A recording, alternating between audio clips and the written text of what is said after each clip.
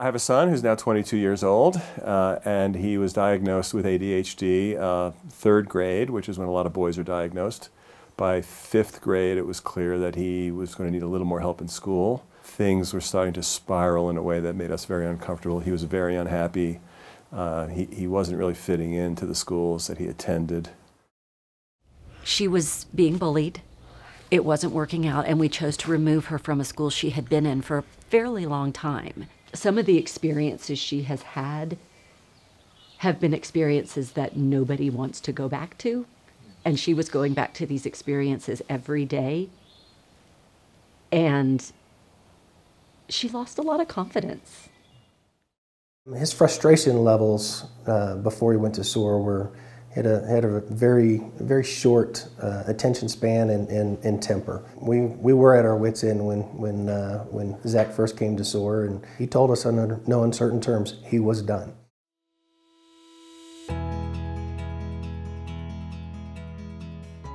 So we parents that have been fortunate enough, to be introduced to SOAR and what they offer for kids, with LD, ADHD, ADD, it's a blessing. It really, truly is. SOAR has a very important mission. It provides a service to an underserved community. I believe in their purpose. I believe in what they do, and I have seen many children through my lifetime as a special educator come back and see the difference in their lives and in what they have learned. It all started with that 1 year that he spent at SOAR, and that became an important part of his continuing education. I'm the most proud at seeing Lily be comfortable in her own skin. And I think Lily likes who Lily is now. And Lily knows that who Lily is not okay, it's awesome. 6 years and seeing this guy, grow and mature, and his independence and self-confidence and social interactions, we've seen an incredible change, over the years that Chris has been coming to SOAR. But in the end, watching him give his graduation speech and talk to other students and just reiterate to them that through the strategies, through the capabilities of SOAR, that the only thing that was stopping them was them themselves.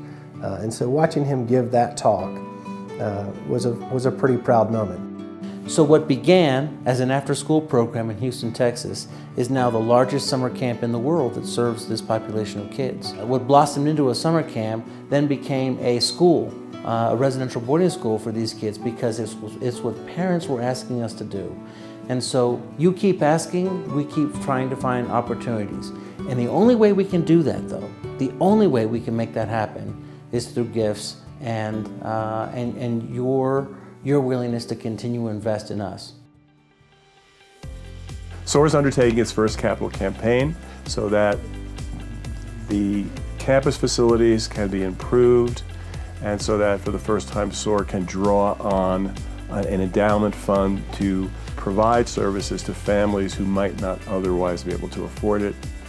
I envision a world in which the financial limitations do not limit an individual's achievement. So to the extent that endowment funds can be used to provide those services to families who can't afford it, that improves the lives of all of us. It means that we're educating all of our children, not just the ones who either can afford the benefits or who thrive in more traditional educational environments.